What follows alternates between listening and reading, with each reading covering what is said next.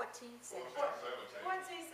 That's all right, though. For the kingdom of God is not meat and drink, but righteousness, peace, and joy. For that word again, in our Holy Ghost. Amen. All right. So you got to be able to have that deep down on the inside with you.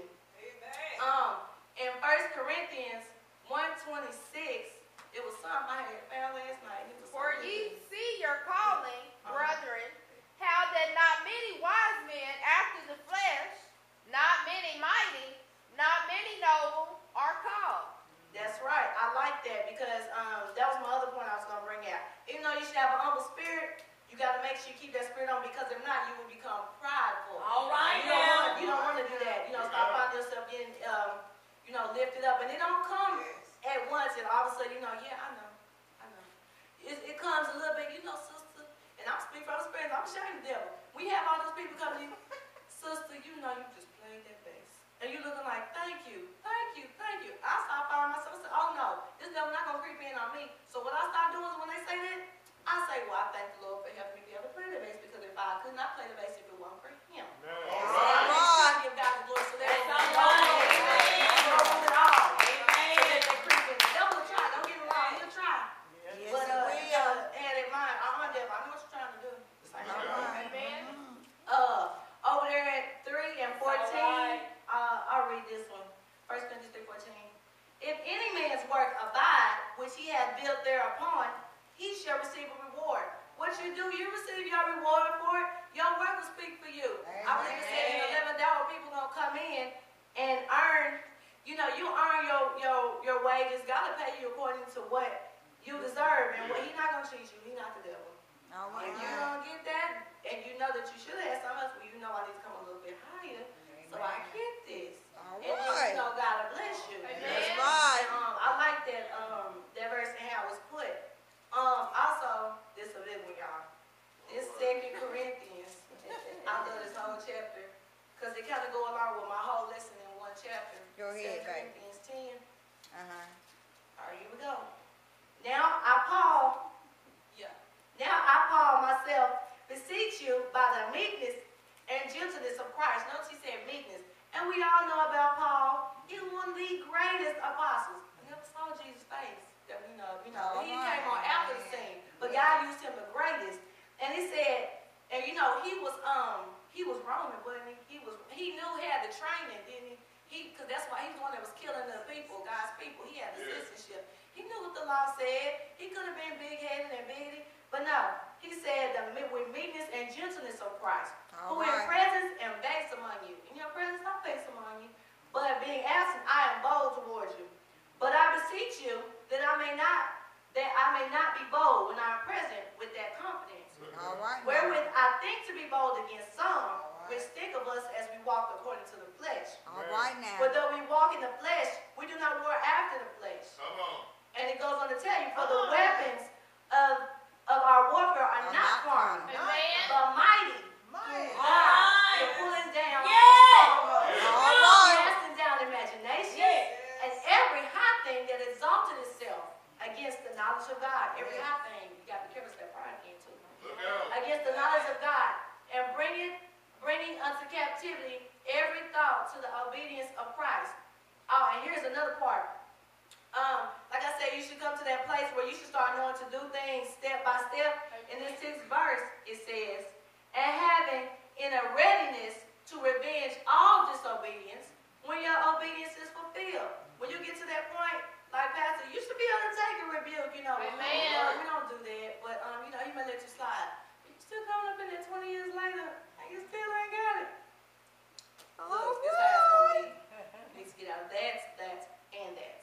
So, right now. and he be good. He may do good to, talk to you like that. He may just get down on you with, and our pastor has been elevated to apostle now. So if he's coming up, we got to come up, and I'm talking to myself first. So we got to be able to receive those apostles' rebuke. Amen. All right. Confidence in ourselves. Devil, don't come to me with that. If you come to me, you go back with it. You got to know within yourself, I'm going to take this, and I'm going to take this the right way. All right. All right. Do you look on things after the outward appearance?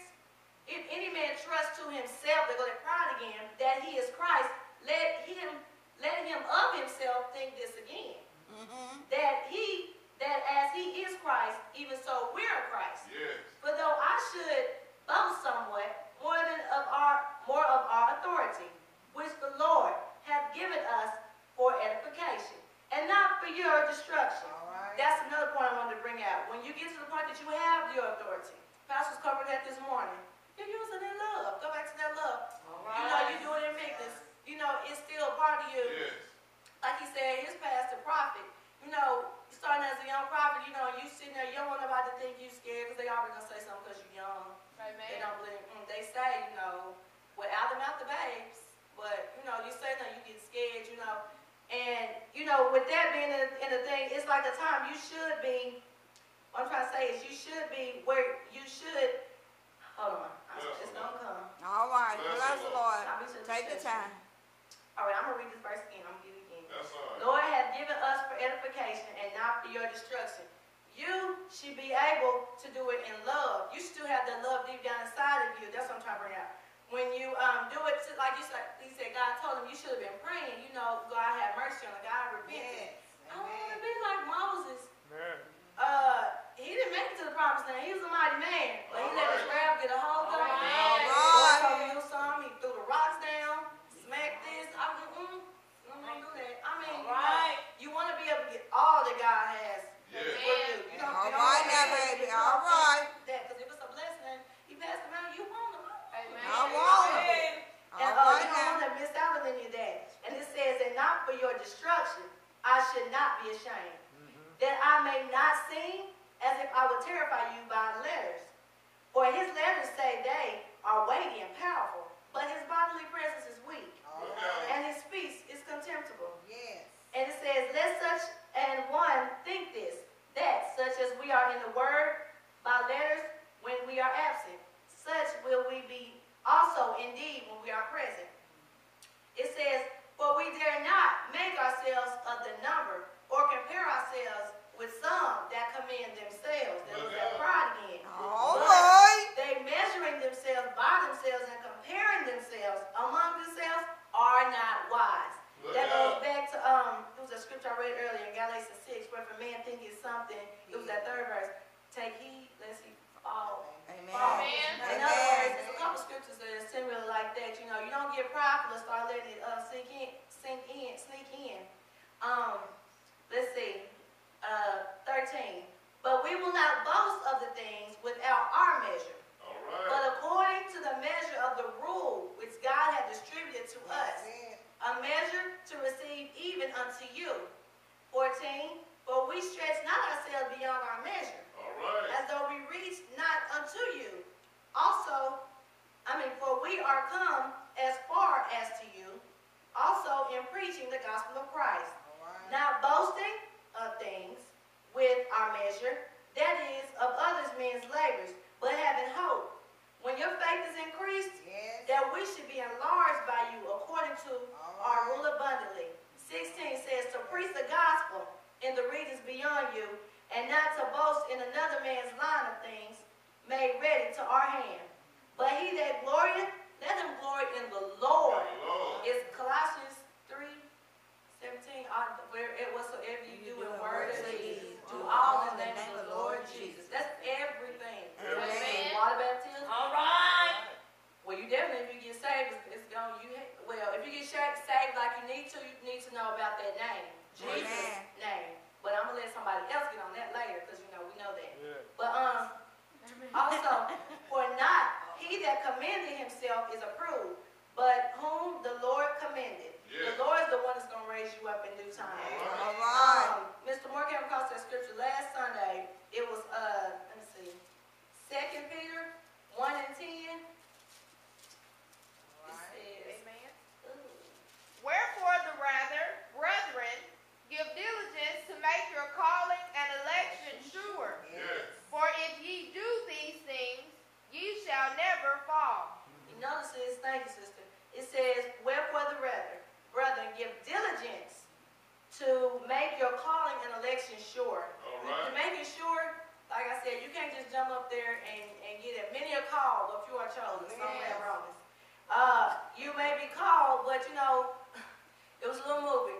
And this man was called. He was so happy he got a call back. That's all he was worried about. The man was like, baby, hush, but you hurt yourself. You know, you need to go on. But he was so excited. I got the call back. I got the call back. That's all he was worried about. He got the call back. You may get a lot of calls, but it's you out of those that you get called. No, not you. Not you. Jesse, this morning, called the sons that he wanted to call. Left the little baby out there. Called all his mighty sons that he thought would be, you know, fit for a call. But that boy didn't come out that little horn thing. All right, now. now. With that. All He right. chose that one out there. That was the ruddy complexion. Nobody thought too much of him. And he chose them. So All right. many are called, but few are chosen. chosen. And you have to make your All calling right, and now. election sure. But if you do these things, Hallelujah. you'll never fall. All right. One of my favorite movies is not the Morpheus, the Matrix. I like it because in it, you know, this man, he lets you know, it's kind of similar to how this walk of life is in Christ. You start off, you know, if you don't realize that there was a call on your life, you know, it's something different. It's something, it's like, all right, am I special? You looking for something. He was looking for something. And he called him to let him know, yeah, you looking for something. And once he found it, first of all, he was like, he wanted to go back, but he couldn't turn back in this one. My He was Lord. like, no. He said, and so even when he went to the oracle, and she told him, no, honey, I'm sorry, but you ain't got it. So he going on thinking he wondered why he didn't have it. She told him that because he didn't believe he was the one. Amen. And you have that belief, that faith, and you step out and you know. Amen. Yes, not getting prideful, but it's a certain confidence in God that you should have. Yes. Amen. There no, I can stand this, no weapons formed against me shall prosper. All right. I have that stand in God. All right, baby. He knew at the end, and that agent had him down, and he said, he told him, he said, Neo, he said, it is inevitable. He said, Mr. Smith, Mr. and he said, Mr. Anderson. And he said, my name is Neo. When he said that, he looked up, he could see everything in a different light. It changed from that point on. He started making that confident move. He said, all right, I'm the one. I'm the And I'm going to one. look you like I'm the one. All right, now. At the end, them angels who represented that devil, after he got through with that one of them, they weren't coming in with they bullets, he knocked them down. After that, they looked at each other, took off 2 different ways. All right. They ain't doing it. All right. He'll be running now. All right, he came now. back for him, and I like that. Once he realized that it was in him, I'm the one. And another thing, toward the end of his ministry, I guess you could say, before he had to sacrifice his life for his people, it's like his gifts and stuff start getting stronger. One minute he may be able, he's like, I can feel them, they coming. This time he was able to put his hand up and stop them. Amen. It's like his ministry, it's like he got stronger and stronger. He lost a loved one on the way. He lost, by the way, Neo is one mixed up. And his wife or whatever on there is Trinity. Notice she died out. Trinity, we don't do the third thing. It's the one, it's number one. Amen. She All died. right. And it also represents those loved ones. You gotta let them go. I That's mean, right. like he told me, you can't, baby, you can't save me now. You're gonna have to go on. It hurt. Myself and my pastor, when he went on after the loved one, he lost mama. He went on. He said, I got to go on. My wife died, not my God. All right. You have to stand there. You have to be able to go on the shoulder. Amen. All right. It may hurt, but sometimes depending on where you are, you can't show it. Just depending on who you stand up there. You got to go on. The man was blind. Yeah. Got him blind with that last fight with his devil. All Got him blind. right. He was blind, but he made it to the end. Sacrifice his life for his people. You got to be able to get there eventually. With words, and I'm not saying that you ain't gonna have no hard times, but you know what? Deep down inside, you want that joy. Amen. So you have your work deep down inside, but my bills due. I gotta shut off nose. But guess what? God is a good God. He gonna help me make it through every month. He's gonna help me make it through. If I couldn't go through this, he wouldn't allow me to go through this. Maybe it's to bring out something in me that I don't know what's in me. Maybe it's to be a testimony to somebody else. Maybe just to increase your faith just a little bit more than what you All thought. right. Whatever the reason may be, you know that you got to go through it. You know you got to go through it. Thank you, Pastor. You know you have to be able to go through it.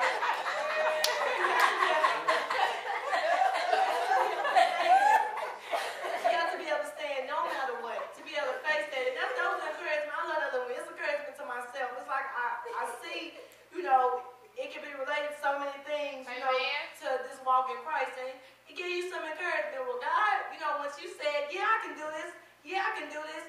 Matter of fact, at the beginning, when the man contacted me, he told them they looking